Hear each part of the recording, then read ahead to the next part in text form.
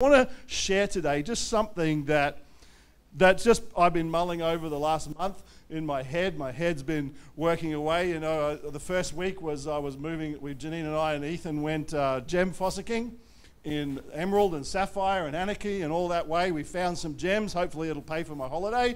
That'll be great. I don't think so, but we found some. But we had a great time doing that, and while we were doing that, it was just the opportunities, like I said before, you get these opportunities to share with people. And I remember I went into a service station to pick up some nibblies because this, you know how you have cheat meals, you know, when you give yourself a cheat meal? Well, I had a whole month of cheat meals. So every day we were ice creaming and chocolating and chipping and all that sort of stuff. Hence the end of the year's resolution for me starts tomorrow.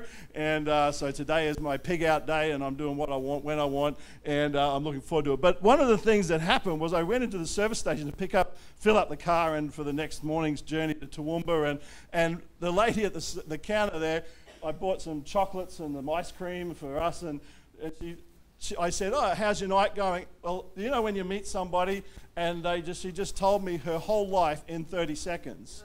You know, that she was depressed and and I thought this must be a God moment. So I took that moment and we were able to just share the light for a brief moment because there was customers in the store. So you just do what you do and you share the joy of the Lord. And it was an amazing opportunity. And the thing that I keep coming back to all the time is that I understand right now, who believes that we're living in difficult times? Or not difficult, but complicated. It's a little bit complicated. Wouldn't you say that what we're doing and where we're going? And, you know, I was watching the election here, the state election, and in this room, I am pretty positive that I can state without any study into it at all, that there are people sitting in this room that did not vote the way you voted. Those people who didn't vote the way you voted are idiots. Right? Because there's people sitting in here, you would have voted for this party, and in your mind you're going, you are the right person. There's those of you, I'm following the US election for the first time in history at the moment, and I am just amazed at the stuff that's coming out. And those of you, there's in this room right now, I'll guarantee 120,000%, this room could be divided as who should be the president. And the problem is right now is the minute I say, if anybody is voting, thinking in their mind, this person should be president, they're idiots. Yeah? It's true, isn't it? Anybody who doesn't agree with this in this arena, and how do I know this? Because I watch some of you on Facebook. I've seen the way you've talked about these issues. Oh yeah, I'm a stalker, well and truly. I'm a self-confessed Facebook stalker. I'm there in the background, just watching people. I think, wow, that's really what you think. You know, and I thought, that's cool that you think that, you know. And I'm proud of some people because I go, wow, you actually said what you thought. You never do that when I'm in the room. You know, and so it's amazing when we watch this stuff. And I'm pretty sure that everybody who doesn't vote the way I voted at the election was stupid and I was the one who was right. My person that I voted for is obviously the man that God wants for the moment. I know that because he got in. But the issue is this, is that we are living in times that are absolutely unprecedented. Absolutely different from what I grew up in as a child. We had the opportunity, for 30 years I wanted to go to the Outback Spectacular at the Gold Coast. For 30 years I wanted to go. This year I went. I saved my money and I said to the family, we are all going to the Outback Spectacular. I went to that place and it was amazing. It was a great night. The food was okay, but it was just a great night. And we had a ball. It was just really, really good. We had our cowboy hats on and I wore my jeans and my boots and I was like right into it. And at the end of the night, all the horses come running out and they were carrying the Australian flag. All the horses. They all had one each. Well, not horses, the people riding them. And they were riding through and doing these snaky things and doing stunts, and it was amazing. And then they played Hey True Blue, Wild Horses. were doing. And I tell you what, the tears were rolling down my face, and I was like, this is so awesome. I love my country. And then I started to think about the country that I grew up in, and now it's not that country. And more tears came. Lissy next to me, she started, what are you crying for, Dad? And I said, it's just so beautiful, darling. On the way home, this is how much I was affected. I downloaded all the old Aussie songs.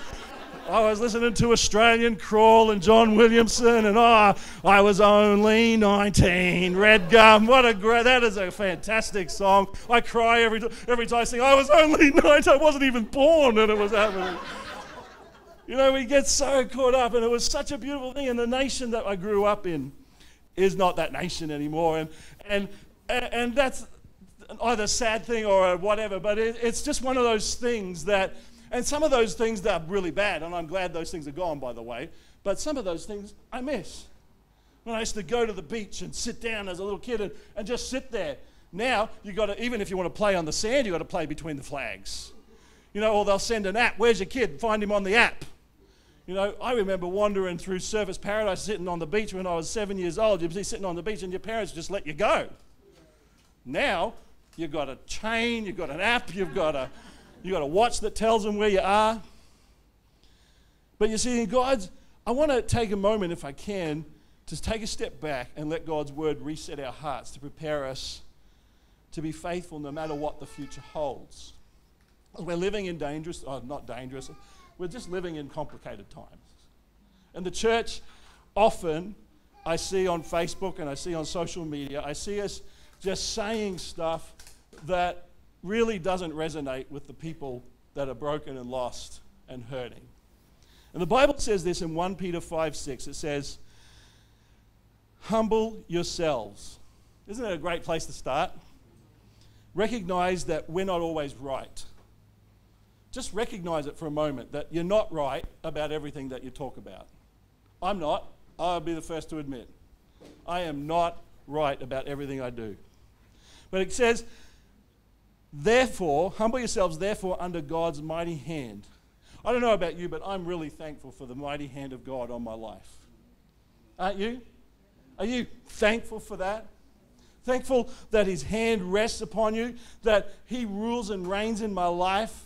He's the supreme God, and I get to humble myself under him, under God's mighty hand, that he may lift me up. The Bible says, in 1 Peter 5:6 says, that I might be exalted or lifted up in due time.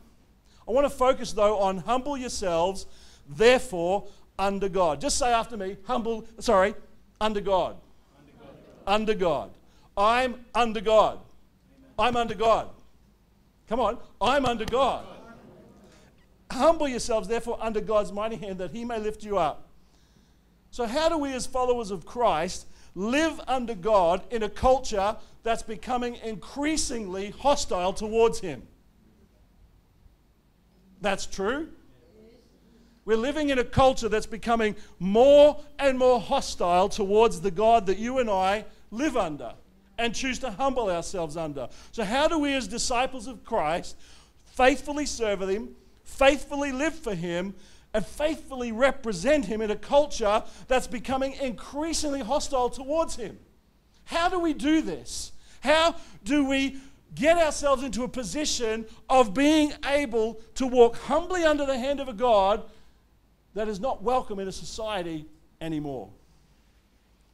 So let's talk about living under God.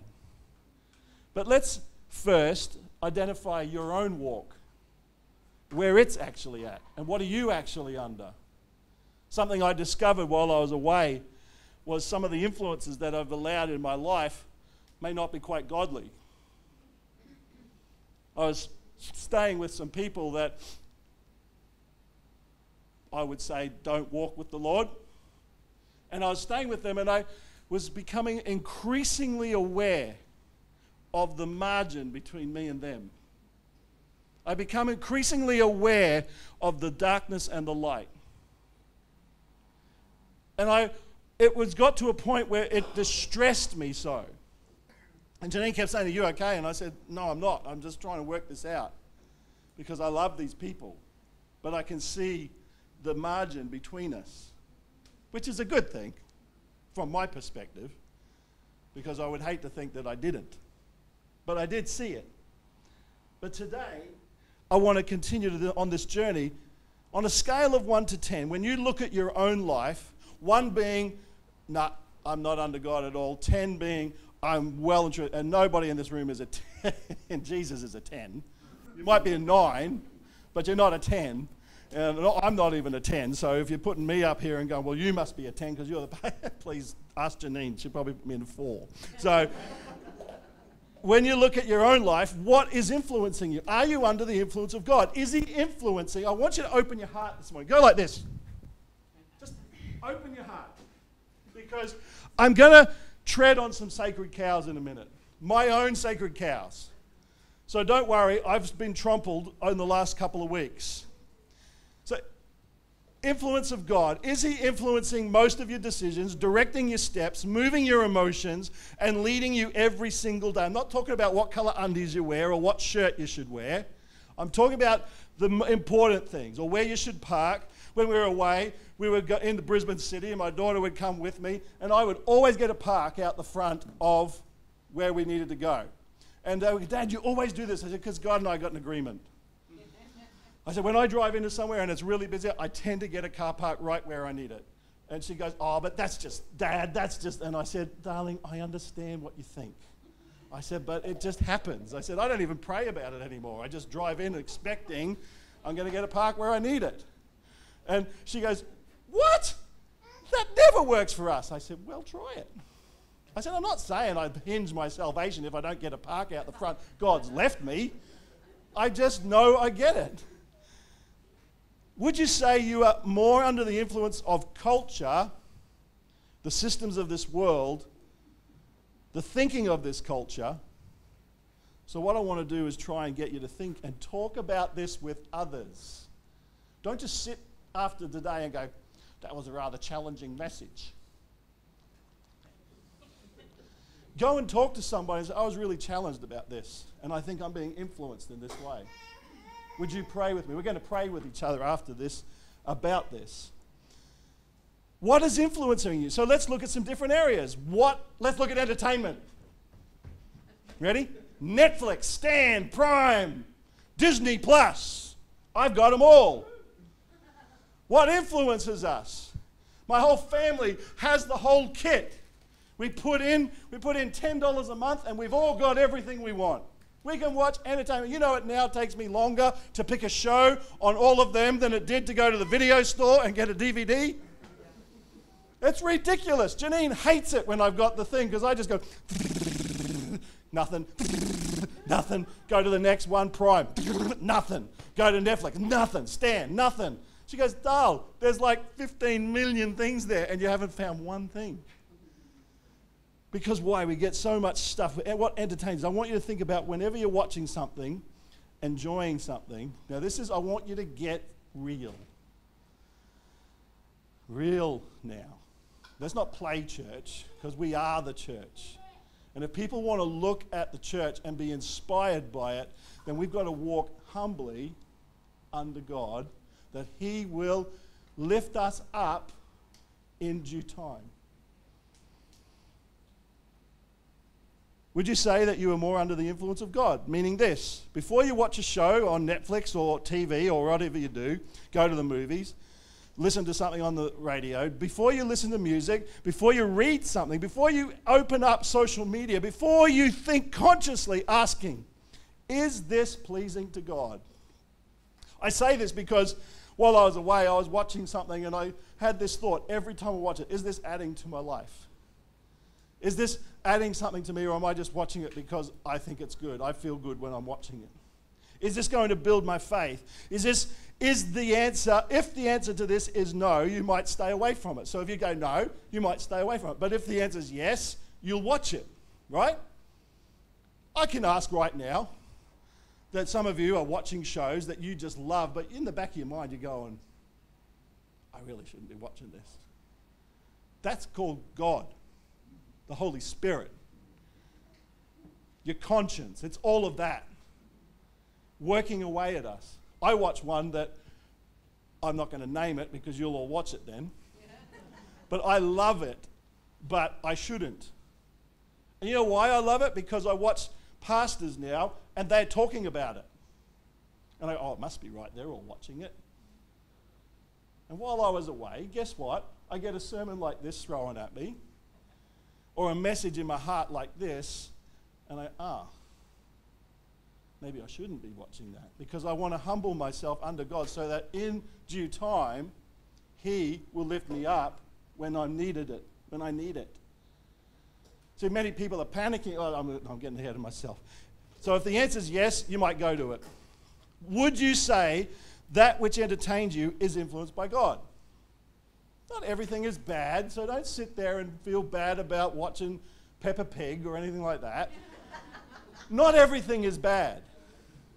But is what you're watching, is what you're allowing to influence you, is it influenced by God? Does it entertain you? Or would you say you're more under culture? In other words, this is what you need to ask yourself. Does it matter if it's God-honoring? Does it matter if what you're watching or being entertained by honors God or not? Maybe your answer is no. Does it matter if it's filthy? Some of you go, but you might be reading Mills and Boon. Oh, no. You see, we've got to stop this. No, I would never do that. But there's other things we do. We'll get to that. If it's funny, that's good enough for me. That's good enough for me. If I can find a funny show, there is a hilarious show on TV, but it's crude. They even throw in a few things about Jesus every now and then, but it's funny. Guess what? I've had to flick it.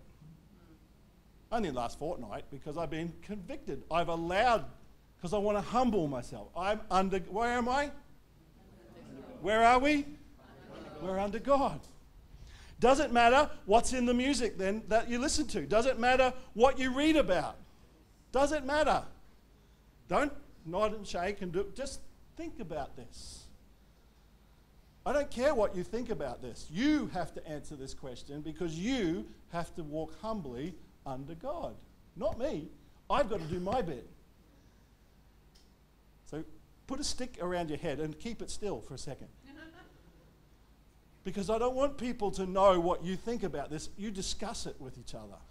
Get with your friends and talk. Would you say, when you look at that which entertains you, you're more under culture or under God?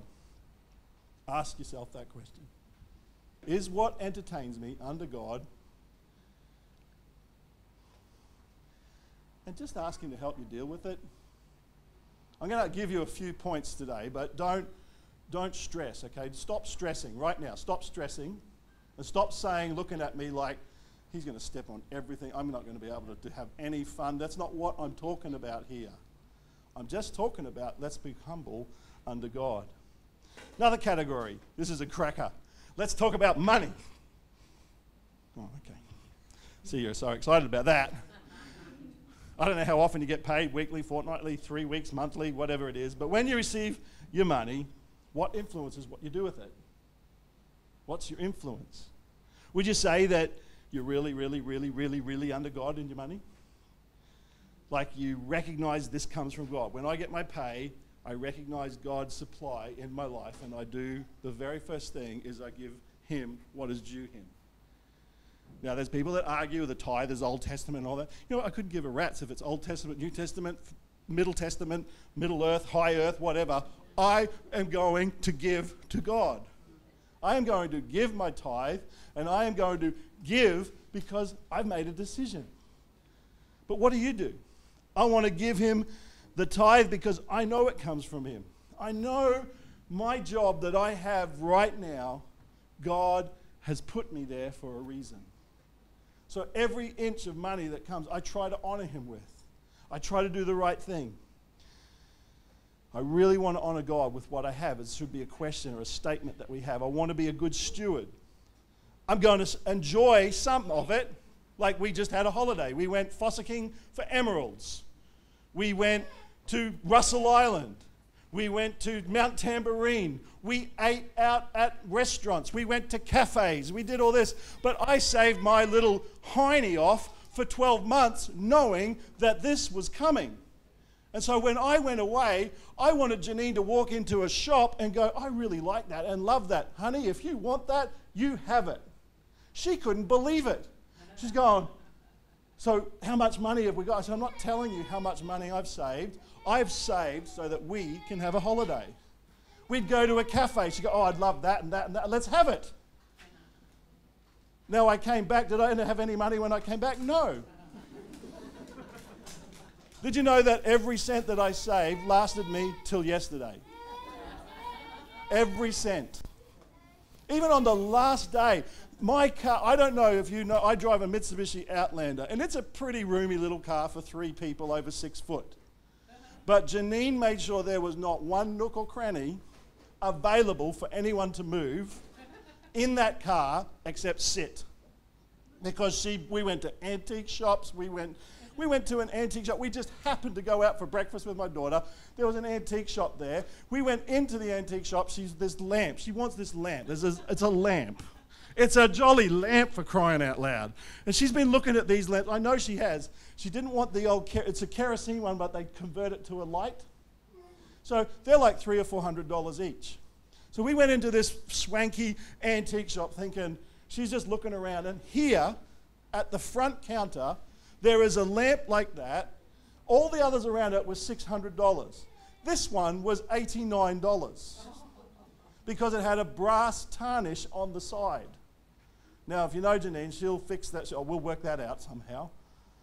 And then when I took it to the counter, it was $62 because 30% off. Because I said, God, you're not on my side here. I'm trying not to fill the car. We found an urn, a concrete urn. She wanted in the thing. They're like hundreds of dollars. She walks into this antique store, and there's the very one she's looking for on sale for $69. Darling, can I buy it? I knew I had the money. I wanted to say we're broke, but... But when it comes to our money, do we really... And she blows me away. The bargains that she gets are just...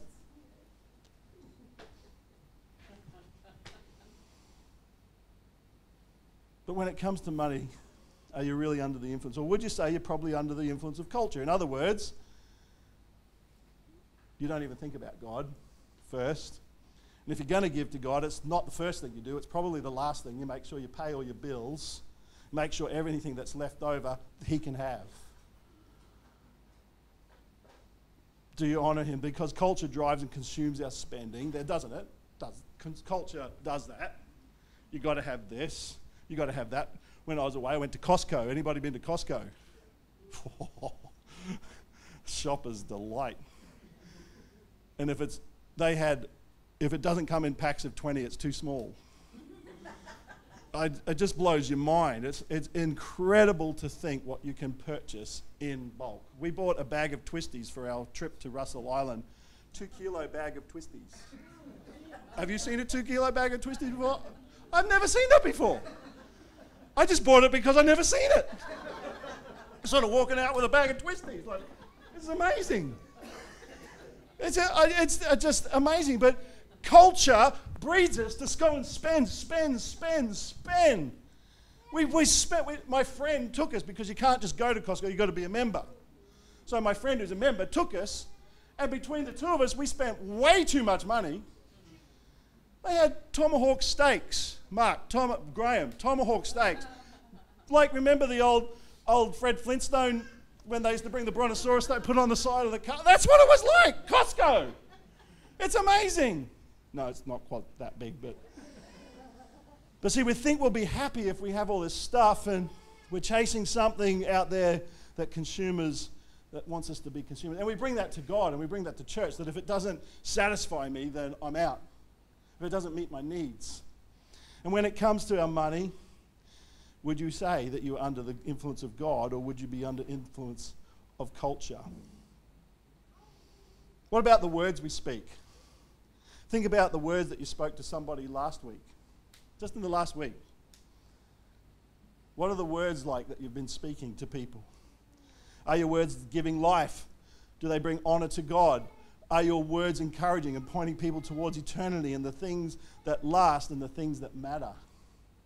Or would you say you're under world culture? Meaning you kind of go along with the flow and everybody else is whinging, so I may as well whinge too. See, as a believer, as a follower of Christ under God, we don't whinge. We really shouldn't.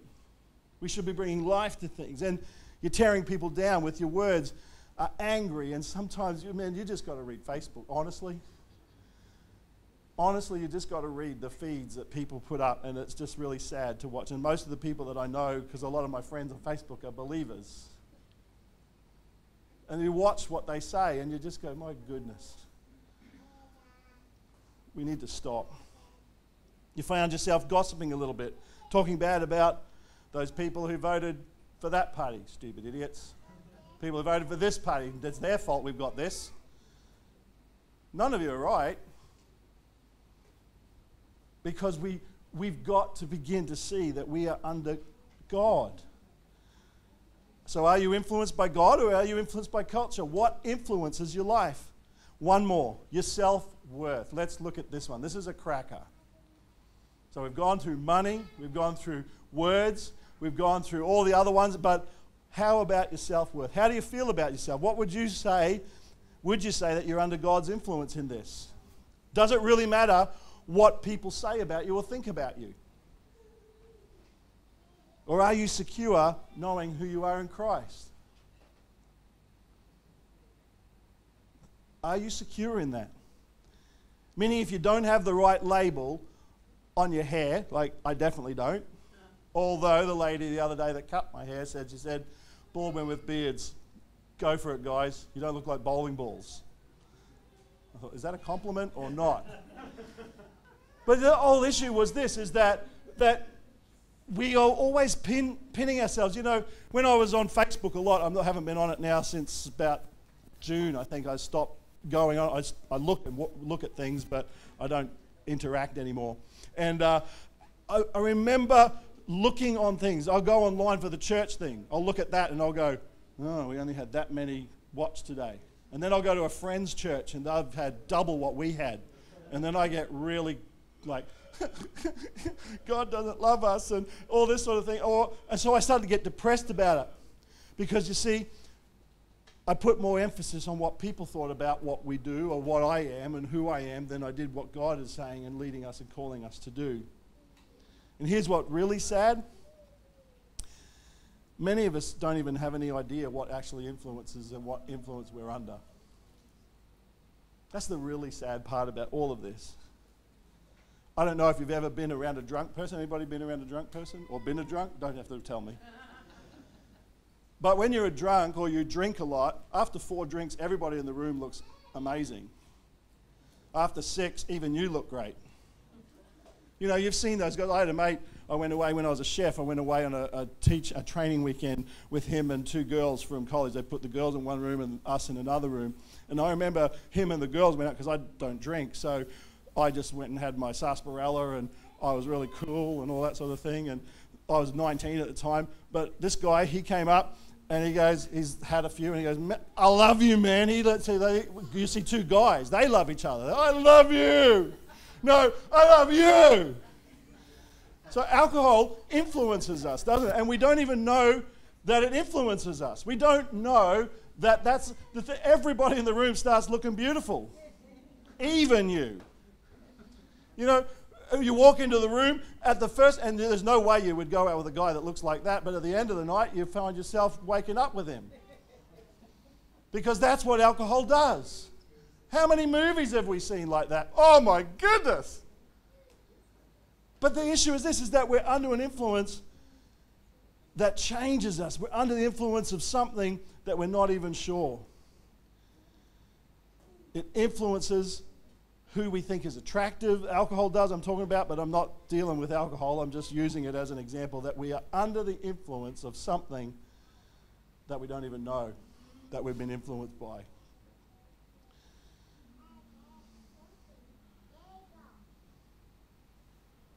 So, humble yourself, therefore, under the mighty hand of God, that he may lift you up in due time. So on a scale of 1 to 10, where would you put yourself as being under the influence of God? How do we live under God in this culture? There's a story of Daniel, and I'm closing with this, Daniel in the lion's den. Daniel and Shadrach, Meshach, and Abednego. And they were captured by the king. If you know this, most of you know the story. They were captured by the king, Nebuchadnezzar, who was the Babylonians. They were an evil race at the time. They were doing everything against God. They burnt the temple. They destroyed the Jerusalem. They did everything. And what they did was they captured the best young men of the time to influence them.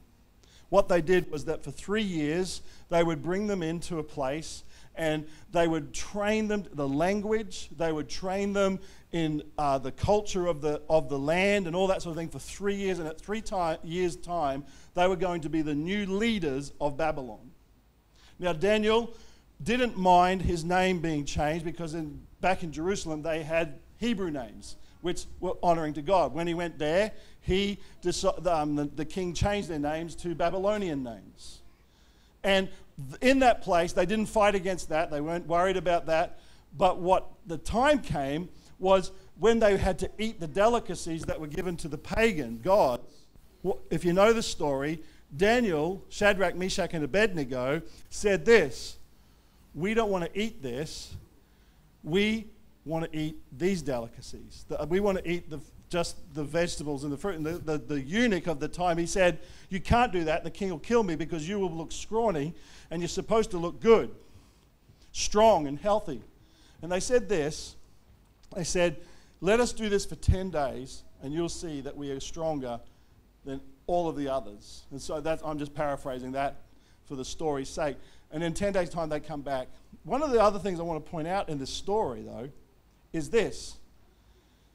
They didn't yell and rant and rave and put a big thing on Facebook saying this is an evil country or anything like that. They went and sought the head person and said, look, we don't agree with doing this, but we want to do this and show you that God will do this greater in our lives.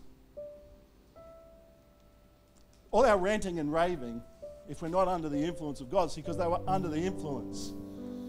The king of Babylon, Nebuchadnezzar, wanted to have them under the influence of Babylon so that in 3 years' time, they would lead that country with greatness. He picked young men without blemish, without any issue, that were intelligent, that were high-ranking in their field and all that sort of thing. He picked them because they were going to make Babylon even greater. The rest of the story goes on and Babylon actually falls and all that sort of thing. But in this plan all the way through, Daniel and the boys stand up and say, just give us the vegetables and the fruit and watch what happens. They led the way, they stayed under the influence of God, they prayed, and they got to make a difference in a great nation. In these days, I find that the enemy is lying to us every day. You may kind of believe in God. Some people sitting in church kind of believe in God. Kind of believe that He'll get you through. Kind of believe it. And so we choose whether we go to church regularly or not, whether we fellowship with the church. Some people come monthly, some people come every week, some people come once every 6 weeks or whatever it is. And then when something goes wrong in their life, they start to go, God, where are you? Because fellowshipping and being under the influence of God, being under God. I am under God. I make a decision. See, for me, years ago, I made a decision about tithing. When I was a kid, my mum and dad, I had a job. I was earning $4 a day. Saturday, I was earning $1 an hour. I'd work from 8 till 12 and I earned $1. I'd get home with my two $2 notes. Remember them? Not coins, notes. I'd get home with them and my mum would take one and split it up and give me $1 and 5 20-cent pieces. And she'd say, you need to give 40 cents to God. Now, sitting here today, 40 cents, that's nothing. When you got $4 and you're 10 years old, 40 cents, do you know how many lollies you would get for 40 cents? Remember when lollies were like half a cent. You get 2 for 1 cent. I remember from that day, as I got older and got jobs, I just tithed. I just gave. I just did. I'm not telling you this. You've got to make your own decision about giving to God and giving into the house and all that sort of stuff. Because if, quite frankly, my last holiday was just an absolute sealer of the deal again for me, that I'm doing the right thing by giving the way I give. You know, to pull up in my driveway last night and go, honey, I don't feel like cooking. Let's have fish and chips. No worries. And look at my bank account and go, that's it. From my holiday stash, I just looked to the heavens and said, God, I am amazed at how you do this. And I looked at the back of my car and the load of stuff I had to get out. But it was God's blessing. Not one thing in that car was full price. And because I know I made a decision. On holidays, my pay would come in, first thing to go out, open it up, check my pay, tithe straight away. Didn't care about my bills, that God looked after that. Guess what? All my bills are paid. I come back to no bills because I had money to pay. Why? Because I believe in the thing that I predetermined. Another thing is church. I predetermined that I go to church. From a young man, I just predetermined it. I will go to a service. I don't care whether it's a great church or a huge church or a little church. I will go to church. Why? Because it's the church we fellowship with. We do this thing. People have this black door for anything. It might be for you. It might be alcohol. It might be sex. It might be porn. It might be, but you've got a back door. And today I want to ask you this question is, what is the one thing that you will say, God, I will humble myself under you today. I will humble under you. I am humble to you. As I said, my giving, I just have made a decision. I have made a decision that I will give. Church, I have made a decision that I will go. Drinking, I made a decision. I was a chef. I was around alcohol all the time. I was serving it. I was learning how to make the right drinks and all the stuff, Galliano and all that sort of thing. And to do that, you're supposed to taste it. When you're learning, they say, here, taste it, see what it's like. This is what it should taste like. I never did. Every time it came my way, I was going, I'll have to say. And then somebody would go, give me that and drink the lot. Every time. They knew I didn't drink. And I wasn't there to learn how to serve, but I was there to serve alcohol. I was there to learn to cook. And so I just, in my head, have gone, I'm never going to drink. To this day, I haven't. Lemon, lime, and bitters, apparently, that's the one. I remember I asked the policeman once, I had 2 lemon, lime, and bitters at a wedding, and he said, have you been drinking? I said, I had 2 lemon, lime, bitters. He laughed his head off. I gathered there was nothing there as I blew in the bag. I was serious. I thought, well, 2. I usually only have 1. People tell me. But I made a decision. I just decided. I predetermined myself that, God, that's something I'm not going to give in. But over the holidays, God challenged me about, am I humbling myself under Him? I watch a lot of stuff on social media, and I watch Christians say things that, if I put myself in a person who doesn't know God's shoes and reading that post, and I go, no wonder these people are like they are. Some of the stuff I've read about from the church about the US election is just scary. I saw one the other day that anybody that voted for this person, so in the US right now there's 76 million people filled with demons. That was the word, because they voted for this person. Put yourself in an unsaved person's shoe as you read that news. They went to the newspaper.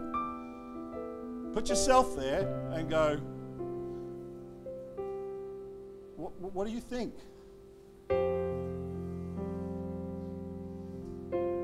I humble myself under God. What's the one thing right now? I know God's talking to you because I can feel Him. I feel Him. I sense Him here. I know He's wanting to talk. Maybe it's one of the 5 things I listed. Maybe it's something else. Maybe you struggle in a certain area of your life that you've tried to get. So make a decision today. I'm not saying that there are things that, there's stuff that goes on in people's life, addictions and things like that you just need to keep crying out to God. Say, God, I am delivered of this and I walk free of it today. But keep coming back. And when you fall next, you say, I am under God. God, I am under you. And I'll guarantee if you do this, one of the things I do know is this, that one day those things will be fallen away.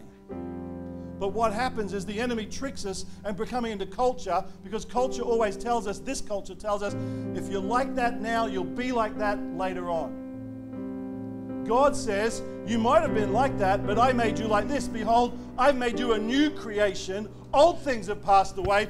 Yea, all things are new. But what's the one thing in your life today? What's the one area in your life that you're saying, God, take it. Move in me. Release me. Help me. See it. I humble myself under you. In 1 Peter 5:6. There's other passages that say you're transformed by the renewing of your mind. By the Word of God will renew you. Most of us don't even read. There's another predetermination I made. I used to wake up in the morning and my phone would click off and Facebook would come up. I switched all those things off earlier this year, back before COVID. I switched it all off and I determined that the first thing I do is read the Bible. I just determined it. And then I pray and say, Holy Spirit, help me, to do this. And when I fail, help me to come back, not just to stop and go, I failed and don't do it again. Come back and say, Holy Spirit, thank you today. I'm under God.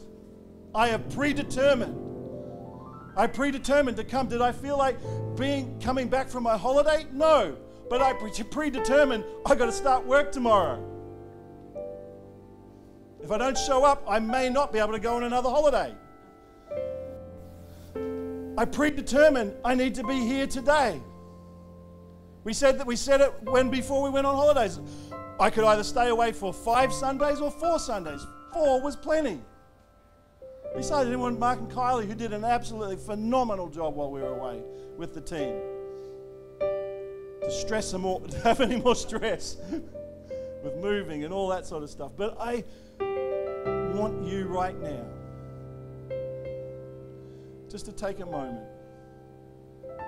We're going to break up into our little prayer times.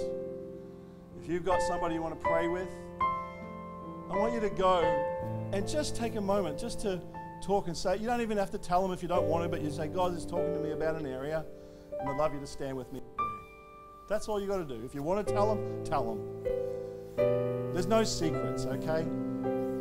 Jesus wants us to be open and bare before Him. What is it that you are saying, God, today? And I'll tell you this is how you'll know. There's something that you've been into or something that you have been enjoying and you've got it in the back of your head going, you know what, I really need to stop this. You can wrestle with it all you want. You're going to be the one that comes off worse in the end. Trust me, I've tried it. It just doesn't work that way. But if you allow the Spirit of God to flow and say, God, have mercy, help me. And some of you here sitting right, I've done this heaps of times. No, stop. Stop. Do it again. I'm not here to judge you. I'm not here to say whether or not you've done it too many times. What's too many times? But I'm here to say today, what is that one thing? Just one. I've got a list because I realize there's a lot of things I need to do if I want to walk in the ways of God. And you'll all have it. But some of you will be sitting here now going, I've got so many, where do I start? Pick one. Holy Spirit, what's one? Could be speaking. Getting in your car and being in a rush all the time because you're late. You sleep in, you push the snooze too many times. It could be what you read. It could be a deeper issue. It could be something much worse than that. But ask God, and I use the wrong term there, not even worse, just it could be something that holds you back. Come on, folks, we need to stop pointing our finger at the world. It's easy to point righteousness at the world and not allow it to affect us. That's what I'm talking about today. How you speak to your wife, your husband, the words you use. Do you tear them down all the time? How you speak to your children. That's one of mine. What I think about when they're walking the way they choose to walk, and when they come into my place. The wrestles and the struggles and the way I speak sometimes. The kids often say to Mum, they say, Dad, why is Dad so angry today? See, I can't do that. I need to be able to show it in a way that they know they're still accepted and valued and loved. Just like God did for me. Still accepts me when I'm stinky. Still values me. And still loves me no matter what. So you've got your area. I'm pretty sure you don't have to dig very deep to look for one, unless you're a 10. Halos to shine and all that sort of thing. But this morning, let's just break up into our little groups and pray for each other over this. Just specifically these things. Doesn't have to be, again, don't dig for it if you're the person praying. Just don't lay hands on them. I was just about to say lay hands. We're not allowed to do that yet. It's coming though. I'm really pretty sure it's coming. And but let God just be at work with you and that person. If you're a visitor here, one of our leaders will come and say hey and all that sort of thing, and make sure you're feeling welcome, and don't make this thing scary. Just be normal. Be normal. I love this church because you're pretty normal. You're all pretty normal. Do you like my new outfit? Thank you. My daughter picked it. The lady said, "What's it for?" I said, "I have no idea. My daughter told me I must buy it." So here I am, looking like a leprechaun. But God is here today. God is with you. God will never leave you nor forsake you. And He asks you right now just to walk humbly before Him, that He will lift you up in due season.